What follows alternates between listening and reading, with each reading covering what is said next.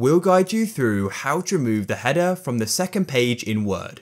If you find this guide useful, then please consider subscribing and liking the video. As you probably found, when you go and add a header to your first page, it also goes and adds it to the second one and the other ones.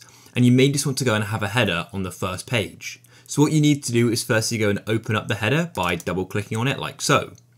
And then even if you make an edit, you'll go and see it does the exact same thing.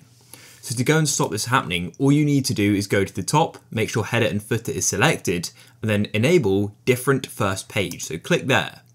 You'll then go and notice it goes and removes the current header. That's fine. All you need to do is come to the second page or the third page. You can highlight the header, right click on it and press copy.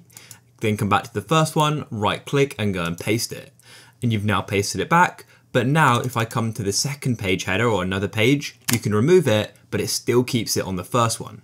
It's that simple. So we've now gone and removed the header from the second page and all the others. And then what you can do is close off the header and footer like so, and you can continue with your document.